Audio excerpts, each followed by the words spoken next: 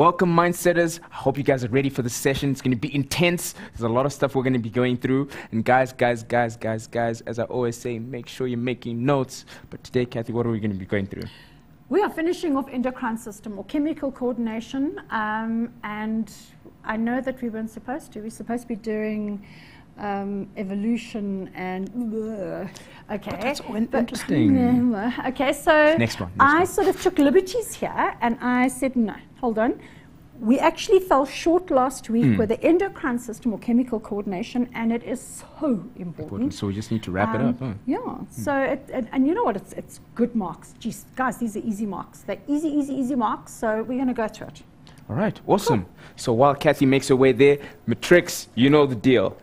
Hit me up on the page, www.facebook.com/learnextra. Get chatting to me. If you're lost anywhere, need help, post on the page so I can get those questions to Kathy and then she can help you guys out. But for now, guys, I'm going to hand over the show. Kathy, take it away. Okay, people, just to recap. Chemical coordination, all right? Remember, coordination means to make everything work together. Chemical coordination is the process of the endocrine system, and the endocrine glands release hormones, which are chemical messengers made of protein. So they're sensitive to temperature and pH, okay? Those, except the sex hormones, they're only made of fats. But all your other hormones are made of fat and protein. All right, they're chemical messengers. And those chemical messengers go along a very specific path, which is the blood, right? And they're taken to a target organ, a very specific target organ. You'll remember that I said I was sending my daughter, the hormone, to my neighbor, the target organ, to bake a chocolate cake. I didn't bake the chocolate cake as the endocrine gland. My daughter didn't bake the chocolate cake as the hormone. It is the target organ that performs the function, but only because it was told to do so or requested to do so by the message. So, endocrine glands secrete hormones, okay, which are chemical messengers, and the chemical messengers travel directly into the blood because endocrine glands don't have a duct like your exocrine glands do. So endocrine glands secrete hormones directly into the blood, and the blood takes those hormones to a very specific target organ, and it causes the target organ to perform a function. We went through homeostasis, which was a process to maintain a balance within the internal environment of the body.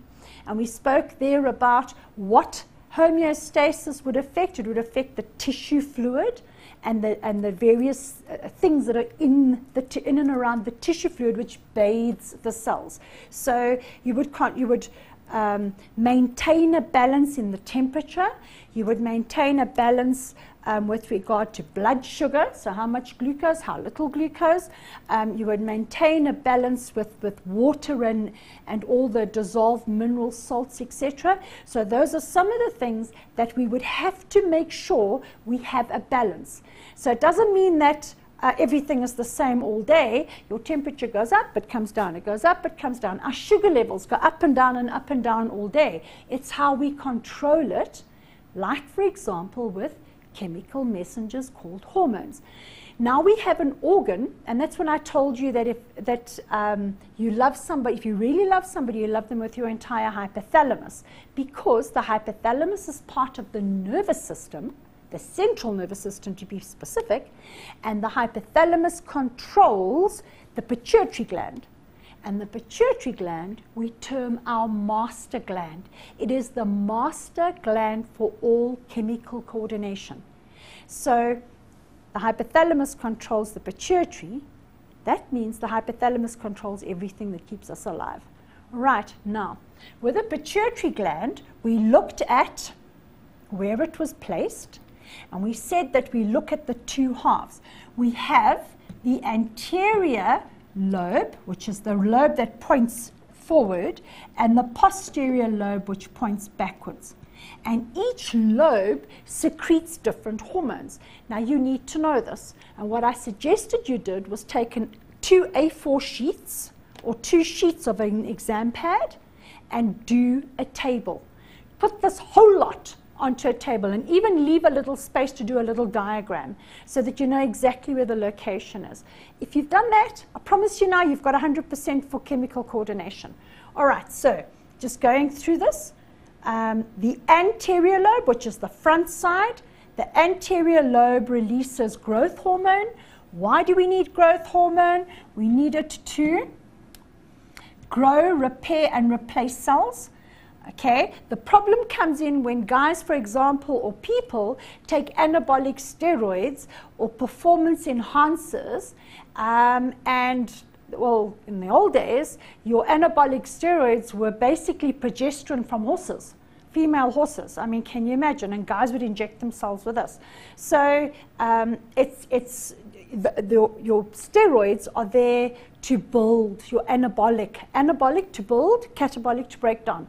So anabolic steroids would build the body. So it's a form of growth hormone, or GH. Now, if you are getting this growth hormone, the pituitary says, well, hello, why do I have to do this? Why do I have to make this stuff and send it around and secrete it? Why? Someone else is doing it for me. So you know what? I'm going to sit back and I'm going to chill and let the other one do it. Except that the anabolic steroids that the people take isn't the complete package of growth hormones.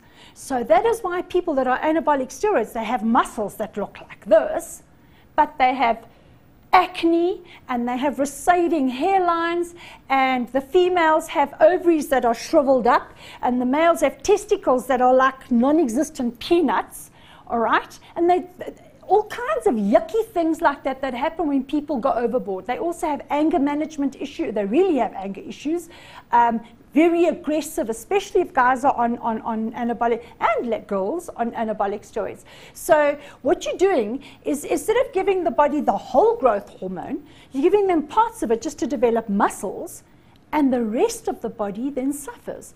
But that's how hormones work. If you give it a hormone in your body and you take it externally, the body just says, well, cool, I don't have to bother doing this anymore. And that's why there's a problem with people that take cortisone, because their body stops producing natural cortisone. And that's why doctors don't like doing it. So never ever fiddle around with hormones. All right, so they for growth, repair, and replacement. If we have oversecretion in a child, clearly there's too much growth, they end up with giantism. Too little growth, in adults, too much growth, you end up with acromegaly. We can't grow bigger, but you end up with the skin and the bones growing. Okay, under secretion, in children, you end up with a pituitary dwarf, and this is where we ended last week. A pituitary dwarf is not the same as dwarfism, because dwarfism is a syndrome. But if you look at all the little dwarfs in the world, they all have very similar characteristics. They'll have a normal sized torso and body, but little short arms and little short legs, and basic facial features and shapes are the same. It is a syndrome. It is not a lack of growth hormone, which is where you have why we call it a pituitary dwarf. That's just somebody who's very small. So to be like a person who's a miniature, like a mini-me. What's that movie with Mini-Me? And it's Austin Powers. Austin Powers. And you have little Mini-Me, all right? Now, Mini-Me is just a little version of Big Me. They're the people who go and buy shoes in the children's section because they've got a size 2 shoe. At least they can find a size 2, unlike, there's some women who you can never find 5s or 6s in anywhere, because they seem to think that 5s or 6s, guess what? Most women are 5 or a 6 or 4. One would actually think they'd say, you know what, let's stock more of those, but they don't. But anyway, so the little people, they all in proportion, they are exactly like everyone else. They just like reduced in size. So they'll be 4 foot tall or 3 foot tall. That's a pituitary dwarf. And then in adults, you have premature senility because your cells aren't replacing themselves. So you end up going senile. So when you say, like us, we say, senile old person, we actually have no idea. Senility, the people actually don't remember things, and their bodies get weak and they can't move like they used to because things just don't work. All right. So that's actually a problem. Then we look at this. Now this is important, Very, very important. Follicle, where is my goodie? Follicle stimulating hormone and luteinizing hormone. People, in males, it stimulates the making of sperm. Sperm and genesis. Genesis means to create in the beginning. So spermatogenesis, making sperm. And then here we have, in females, it stimulates the development of the follicle, which is going to release the little egg cell in ovulation. Luteinizing hormone, and this you're going to have to know in detail when you get to the section on reproduction. So learn it now, and then it's done. Okay, in males, it stimulates the synthesis of testosterone. Okay, and you know that testosterone is what gives guys their secondary sexual characteristics, the facial hair on the face and hair at all the areas, and it's the difference between a 5-year-old boy and a man. Okay, all the secondary characteristics, and then also in females, it releases that secondary oocyte in the Graafian follicle, and that's also the and then creates the development of the corpus luteum. This corpus luteum is what causes the release of progesterone. Okay, and progesterone is what's going to keep that fertilized egg in the uterus and stop the uterus lining from tearing away. So that's quite important. But also the releasing of that secondary oocyte from the Graafian follicle, and then the development of the corpus luteum. So you must know this. Luteinizing hormone, we can abbreviate to LH, and follicle stimulating hormone, so FSH.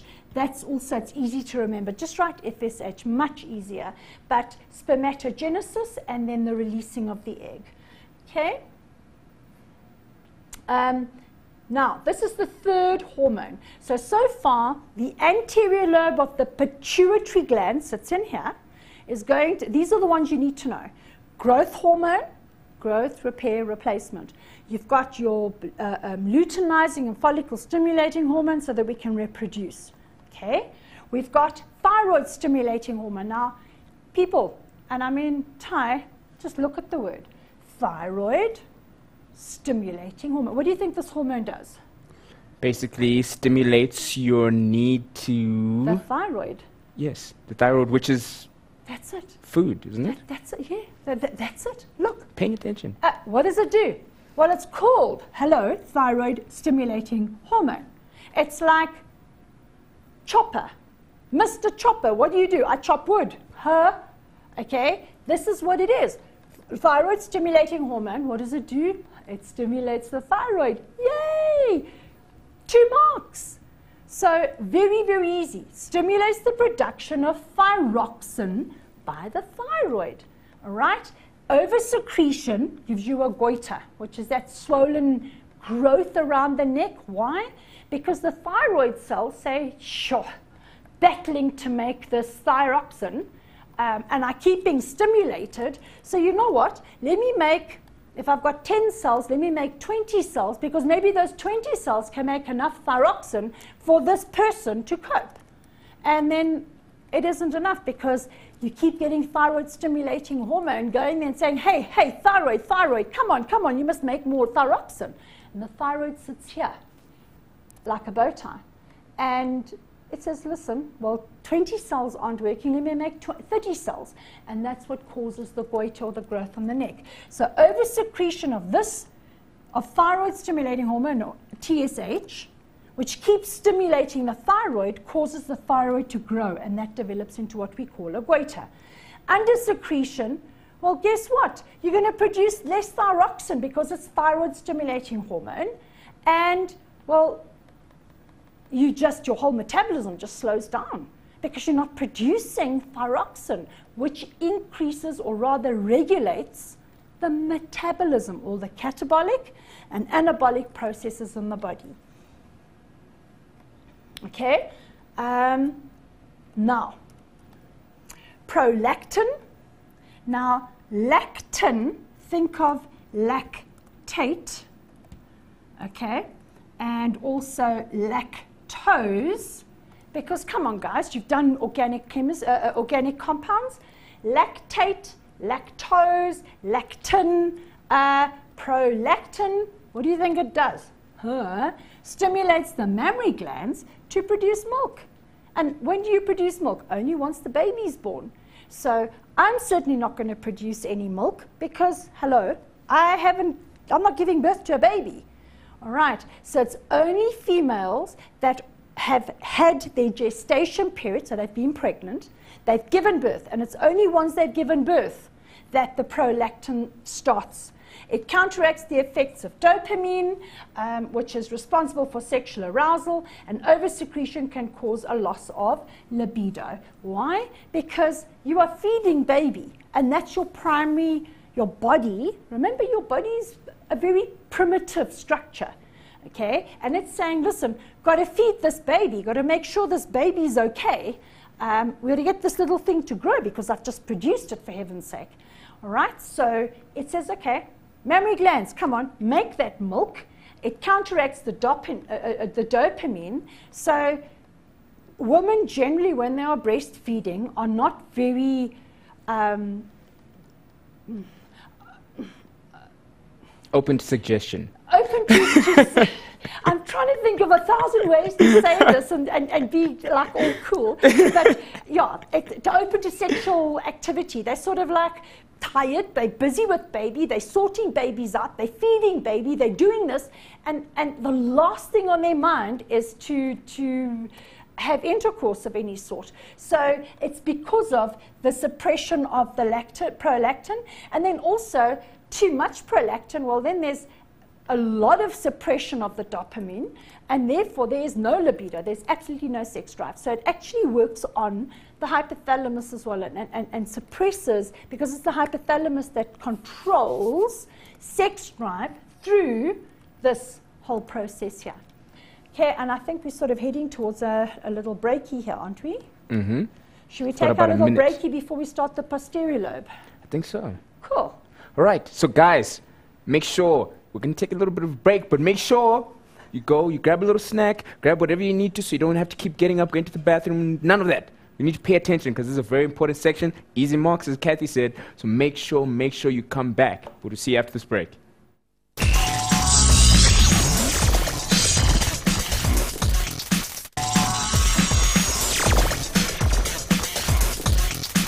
Welcome back, Mindsetters. I hope you had a nice little break. You took your time, and now you're back with us. You're ready. You're focused. We're about to get into this. Make sure, guys, keep posting on the page. I know a lot of you keep saying Kathy is awesome, but besides saying Kathy is awesome, because we all know that, right, if you have any problems. But for now, Kathy, take it away. Oh, you're so sweet. Mwah. Thank all you. Right. Okay, people, now that was the anterior lobe. We've done the anterior lobe, now the posterior lobe. And the posterior lobe's at the back. All right, so posterior, and here we have anti-diuretic hormone. You must know this. You have to know this. So listen, anti means against. Diuretic means to wee. All right? Diuretic, I'm going to write here to wee. And I know this isn't like proper biological terms, but it'll help you to understand. So to wee, and you are anti-weeing. Why would you be anti-weeing? Why would anything in your body be anti-weeing? Because you want to keep the water in your body. Why would you want to keep that water in your body? Because you want to use it for something else. In this case, to cool your body down. And we're going to do the hot-cold story. Hot day, cold day, how much ADH, less ADH, and I'll do that right now so we don't forget to do it. So, antidiuretic hormone, what does it do? It's produced by the hypothalamus, this is very important, and it is secreted by the posterior lobe only because it's produced by the hypothalamus, all right? It regulates now osmoregulation. You think, long word, oh my gosh, what does this mean? Osmo means water. So you are regulating the water in the body. What does the kidneys do? The kidneys uses water to get the rubbish out of our body. Because why? The kidneys are an excretory organ. So they use water to flush out the wastes that they've taken out of the blood. Take that, store it in the bladder, And when the bladder is nice and full, that little valve that we learned to control when we were about 1.5 years old to 2 years old, boys 2, us girls about 1.5 years. Guys always a bit slower. What can I say, ladies? Anyway, that valve, we open it up, and the water plus the wastes makes up urine, and that goes out of the body. It is excreted out of the body. All right? Over-secretion, in other words, if we have too much anti-weeing hormone, okay, we're going to retain water and we're going to swell. I mean, how difficult is this to remember? If we have an under-secretion, so too little anti-weeing hormone, we end up dehydrating because we're weeing all our water out. Now, just in case we don't have time, this, in my opinion, is a matric final exam question. I have nothing to do with the exam setting. I have nothing to do with examinations. I did for many years, and I spent a long time trying to figure out and spot questions, and I'm telling you now, people, this is in. Okay, it will be in some formal manner, so watch. Okay, we have anti-diuretic hormone. Okay, it is an anti-weeing hormone. All right, so look at this. I'm going to do, let's go with yellow here. We have a hot day and we have a cold day. Okay, antidiuretic hormone secreted by the posterior lobe of the pituitary gland, but it is produced by the hypothalamus and stored in the posterior lobe of the pituitary gland. This hormone controls or regulates our water level. So that's why we say osmoregulation. Okay, so on a hot day, look at this. And I love this. It's so simple if you just think. All right? On a hot, I'm going to leave ADH there. On a hot day, we need more sweat. Do you all agree? Do you agree? Yeah. Hot day, we must sweat. Okay? We need more, but mind you, us girls, we don't sweat. We exude, we glow. Guys sweat, we don't. Okay, so for males. On a hot day, we need to make more sweat. Why? Because we need more cooling.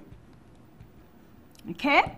Now, we need more cooling, but guess what? We need to make more cooling and more sweat, we therefore need more water. Do you agree with me? Because remember, if you've got more water in the blood goes to the sweat glands. The sweat glands say, takes the water, takes a bit of waste, takes a bit of salts, and zips out onto the skin. The sweat evaporates. We cool down. All right, so hot day, more sweat is needed. We need more cooling. That's why. So therefore, we need more water in the blood. So how do we get more water in the blood? More water in the blood is a direct result of more antidiuretic hormone. So therefore, we need more ADH.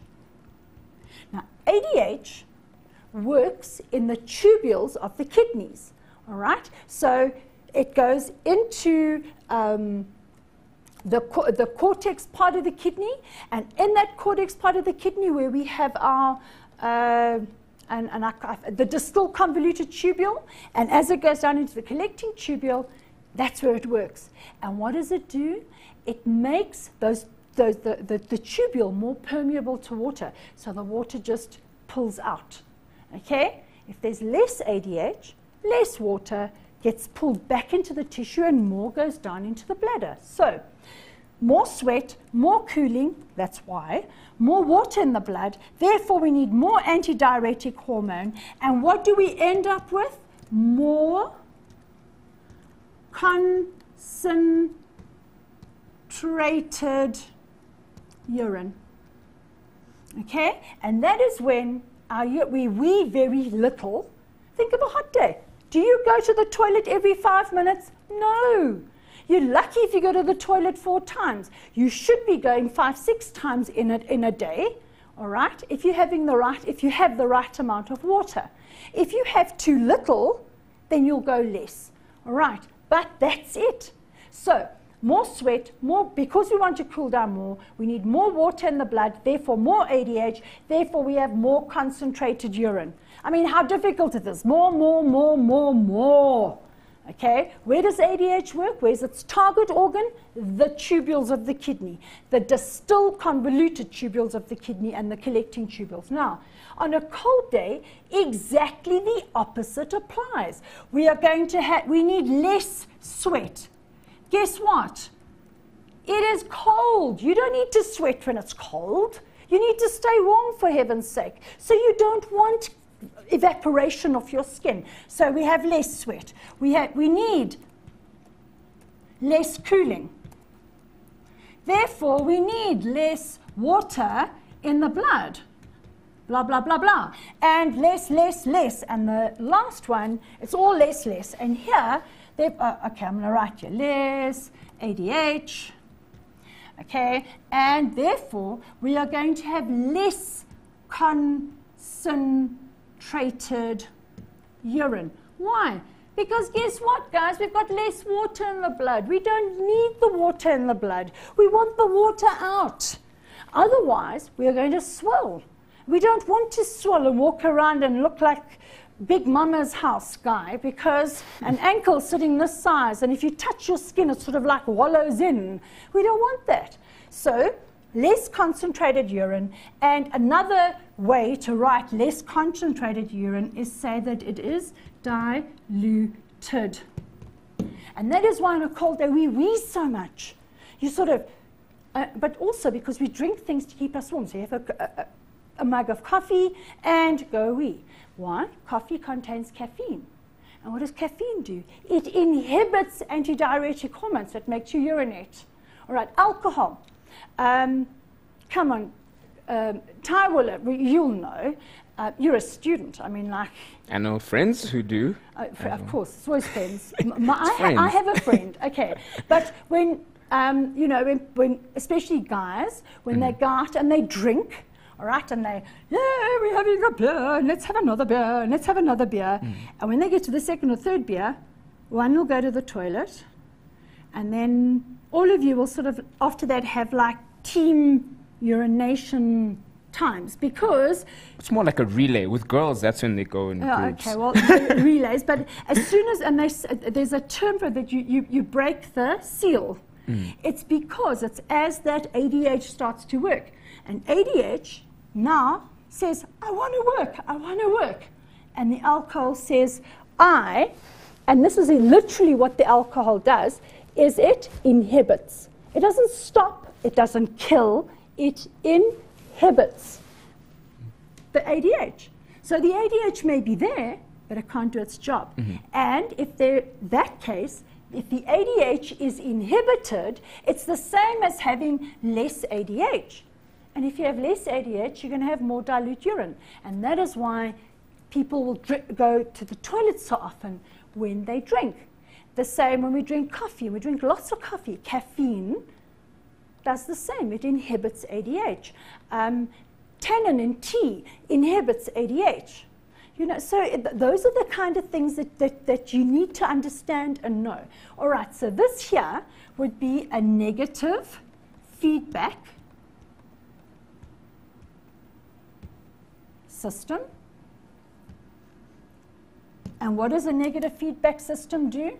It makes sure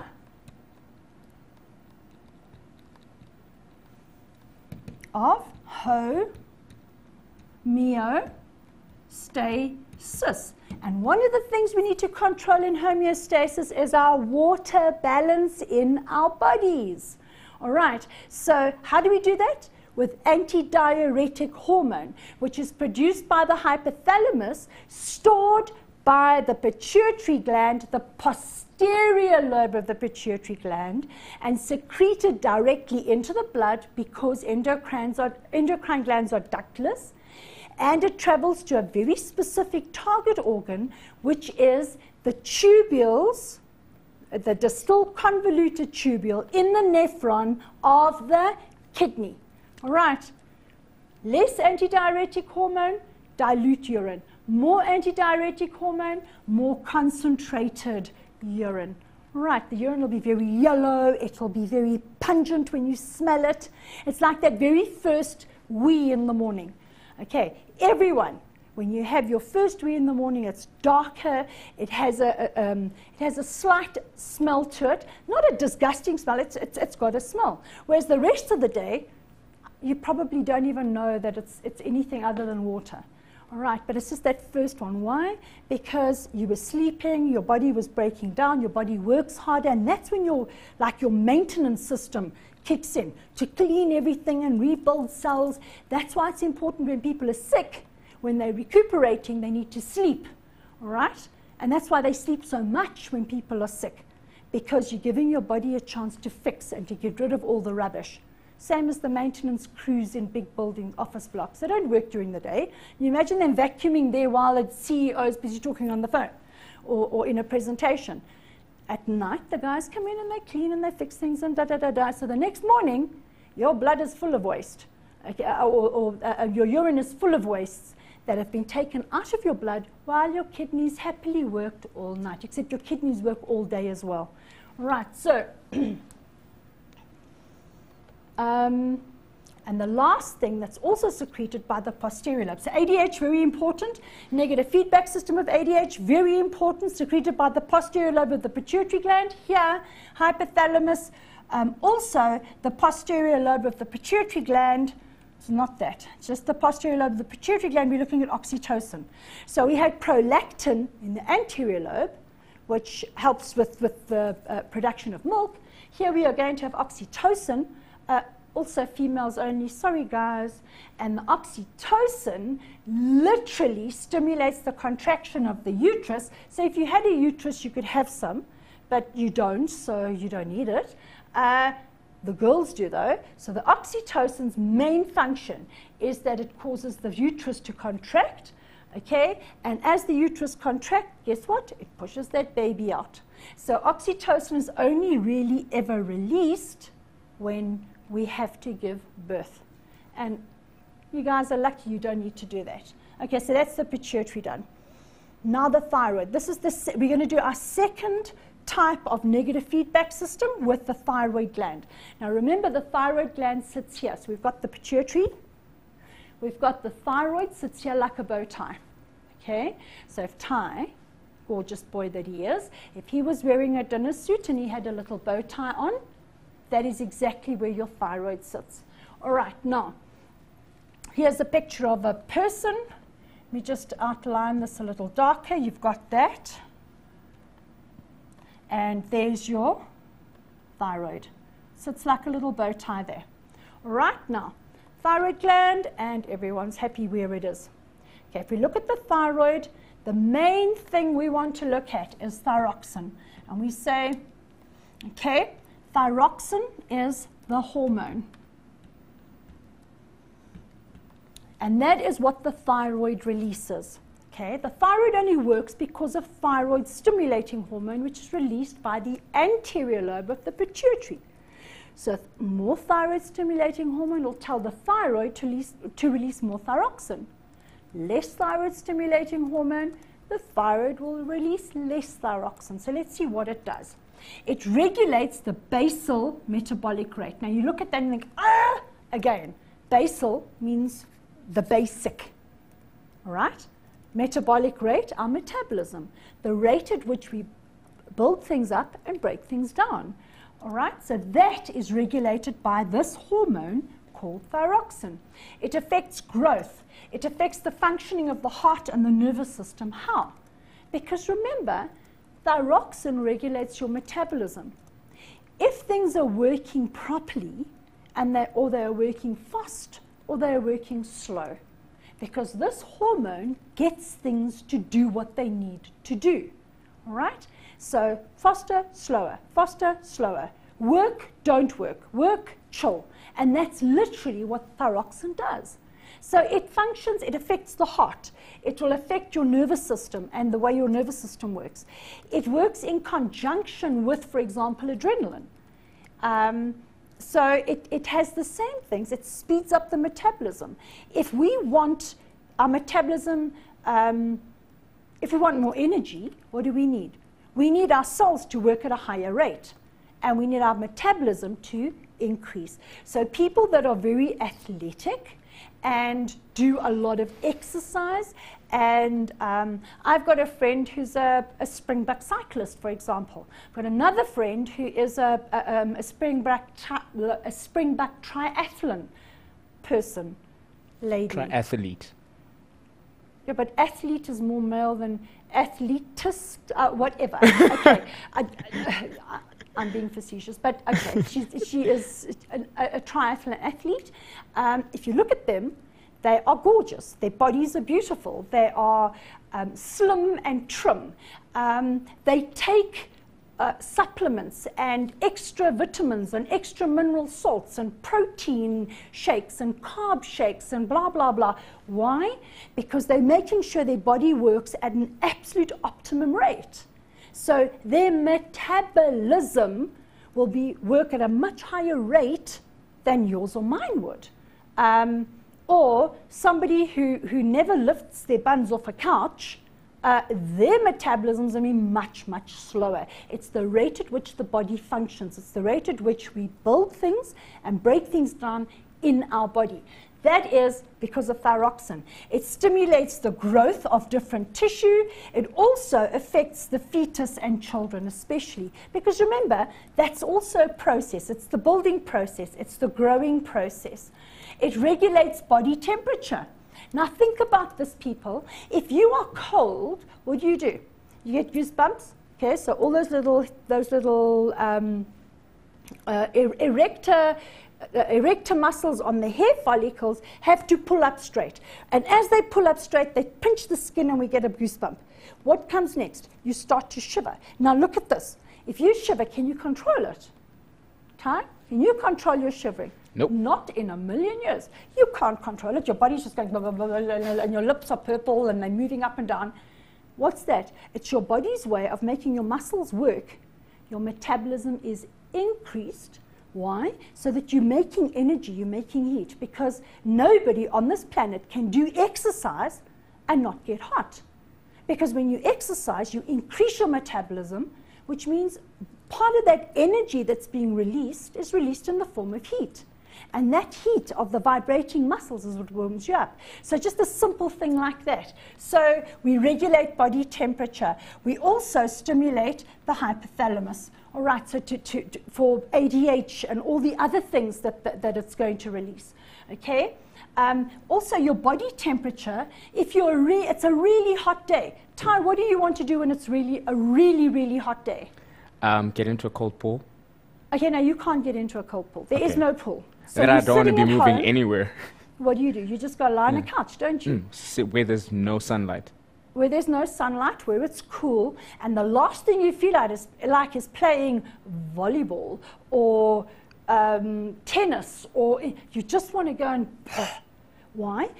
Less thyroxine, so your metabolism is lowered, so you're not burning energy and you're not releasing extra heat. So that's how it does the temperature regulation. Over secretion, you end up with a goiter.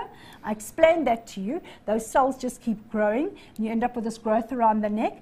Under secretion, cretinism and myedema. Okay, if cretinism, the child becomes mentally dull, is probably the best way to describe it. And it's like we feel how you would feel on a really hot day when you actually don't feel like doing anything. You just feel like, all right? Same thing here. So cretinism, go and look it up, but it's the body doesn't work properly. And myedema, same thing. That the people become aggressive and they become sensitive to everything, and they just like fidgety and all the rest of it. So go and have a look at all of this, okay? Make sure that you've gone through that. I just want to check here. I think we need to go for a little bit of a break. And once we've done our break, we can move on to the negative feedback system between the thyroid and thyroid stimulating hormone. All right. So guys, make sure you stay tuned and make sure that you guys are making notes. You have your pens and pads out, and again. If you guys are lost anywhere, make sure you post on the page so we can help you guys out. But for now, guys, we'll see you after this break.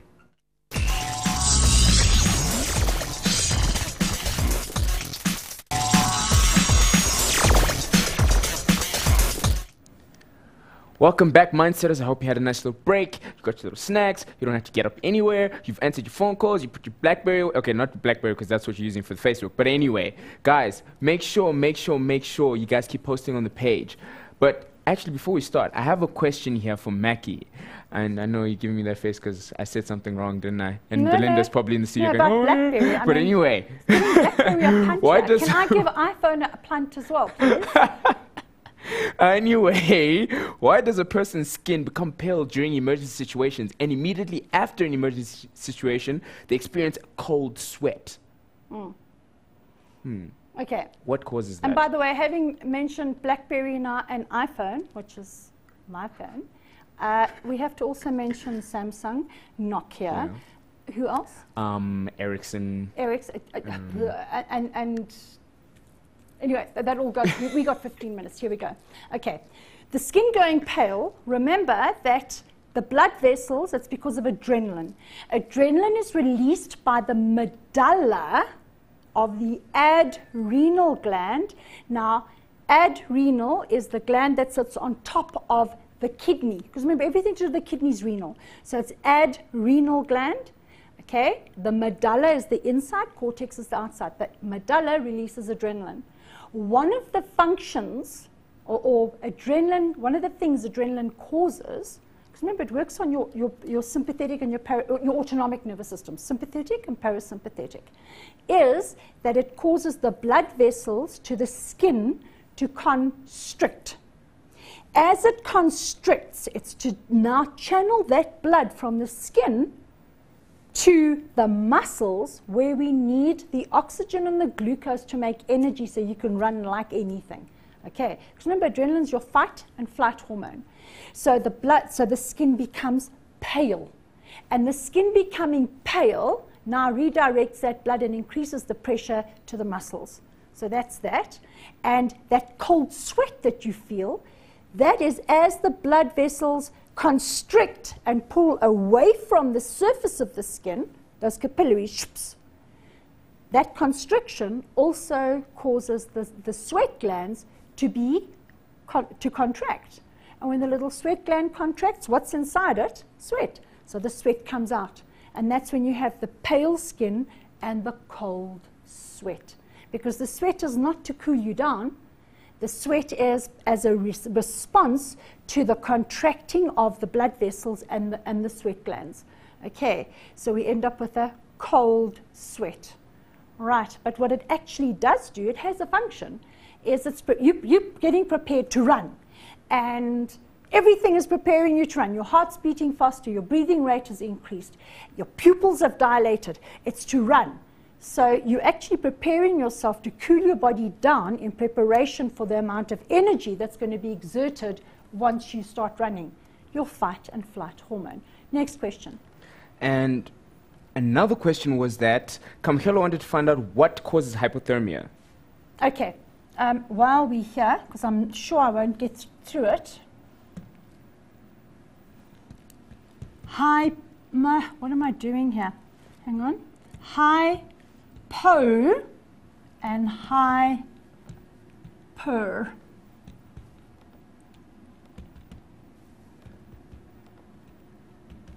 Okay.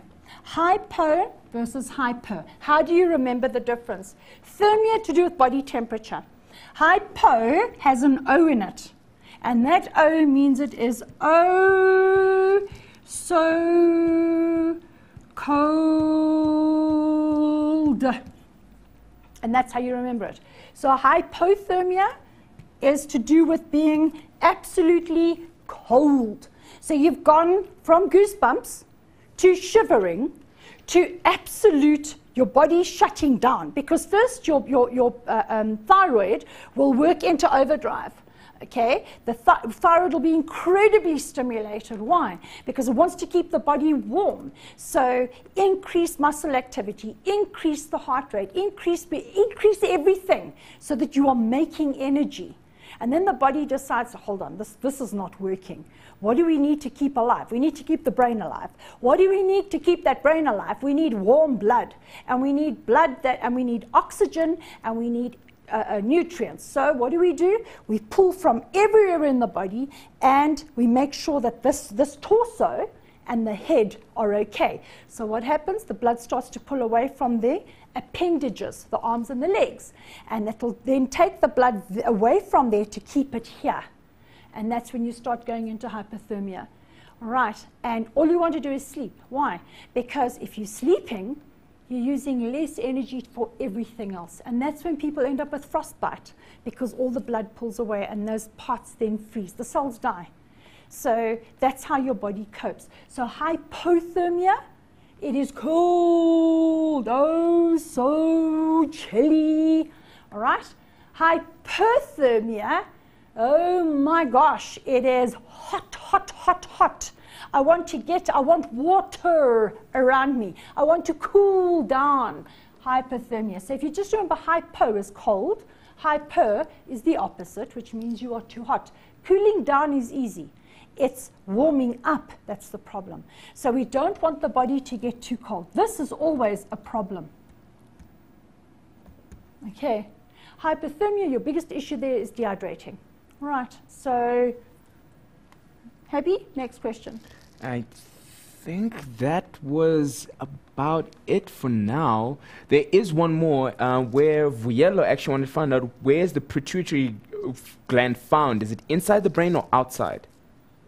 Okay, it's within the cranium, all right, and it's physically attached to the hypothalamus, which is part of the brain. So it sits, if we go back to our slides, yeah,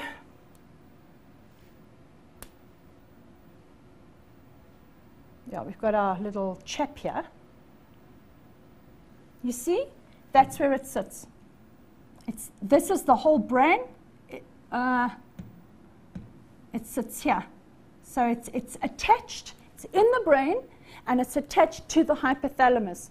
And as I said to you, if I take a knitting needle and I stick it to the tips of your ears, okay, so it goes, if you take the sort of the apex of your ear and you shove it through there, and you take another knitting needle and you shove it through the center of your cranium at the top, where the two meet, that's where your pituitary sits. All right, so it's part of your brain. It's there. And that's why it's also, remember, your master gland. Okay, so let's just go back to where we were.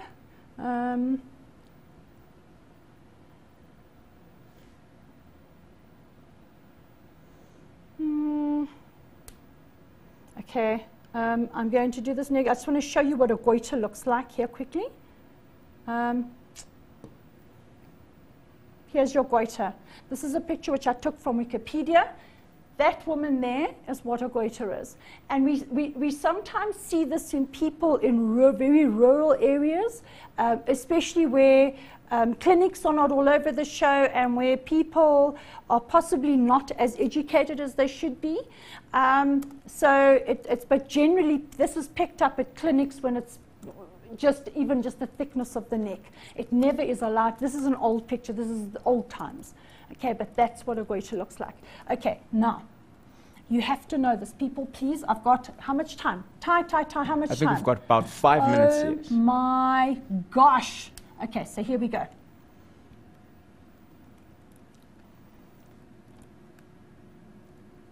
Okay, this is the pituitary. And that's which part of the pituitary? Because remember, it's the thyroid stimulating hormone is released by the anterior lobe of the pituitary gland, which is the master gland. On this side, in fact, let's move our little circle closer. We have our thyroid. Okay, so what happens is this. The pituitary gland releases thyroid stimulating hormone. Okay, the thyroid stimulating hormone stimulates the thyroid. Okay, so thyroid. So thyroid is stimulated to release thyroxine. And thyroxine is the hormone that causes or controls your metabolism, okay, all the catabolic and anabolic functions of the body. So the thyroid will now release thyroxine. So thyroid is stimulated to release thyroxine, and it's going to release more thyroxine, okay? Having more thyroxine in the blood, okay, immediately causes, or let me put it this way, inhibits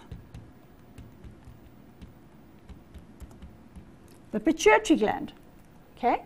So here it inhibits the pituitary gland, and when it inhibits the pituitary gland is now going to release less thyroid stimulating hormone. Okay, I didn't want to put the more in there before I'd finished. Okay, so the pituitary gland releases more thyroid stimulating hormone. That stimulates the thyroid to produce more thyroxine. More thyroxine inhibits the pituitary gland, so it releases immediately here less thyroid stimulating hormone. So the thyroid is now less stimulated, which means that we now are going to have less thyroxine. Less thyroxine, therefore, we have a slower metabolism. All right, so slower metabolism, and we are now going to have less thyroxine in the blood. And what is that going to do? It is going to stimulate the pituitary, all right? And the pituitary will now be stimulated, and stimulated to do what? To release more thyroid stimulating hormone. So now we have more thyroid stimulating hormone. The thyroid releases more thyroxine. More thyroxine inhibits the pituitary, so the pituitary now releases less thyroxine. So you've literally got a figure eight, and that's your negative feedback system. So more thyroxine, okay, faster metabolism, but it inhibits thyroid stimulating hormone. So less thyroid stimulating hormone, less thyroxine, slower metabolism. It says, oh, no. So immediately stimulates the pituitary to release more thyroid stimulating hormone, and the thyroid produces more thyroxine. Less thyroid stimulating hormone, less thyroxine. And so it has normal, up, corrective mechanism, goes to normal and down. And then it goes corrective mechanism and up. And so we have homeostasis to control the metabolism. It's between the thyroid stimulating hormone. The target organ is the thyroid, and it causes the thyroid to release more thyroxine. If there's more thyroxine in the blood, that inhibits the pituitary gland from producing thyroid stimulating hormone, so it will produce less thyroid stimulating hormone, which means the thyroid is less stimulated, so it releases less thyroxine. And that is the negative feedback. And you are going to get one of three, if not all three.